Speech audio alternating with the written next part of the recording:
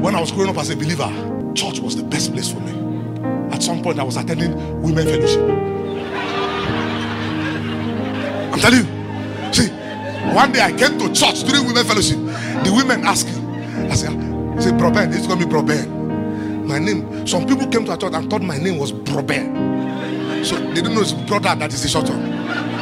Bro Ben. The women saw me and they said, what are you doing here? I said, in case you need anybody to start generator for you. Because when I was an unbeliever, the devil used me. Am I talking? The devil had me in his grip. There was no parties we didn't go to. I had earrings in my ear. I was a perfect dancer of the MC Hammer move. I could sing all of the Bobby Brown songs. Man, them, they were hiring me from lead days to lead days. The devil see me use. So when I got born again, I said, God, you will use me. I will give you the best of me. I may not be perfect, but I will give you all of me. All of my heart. Are you hearing me?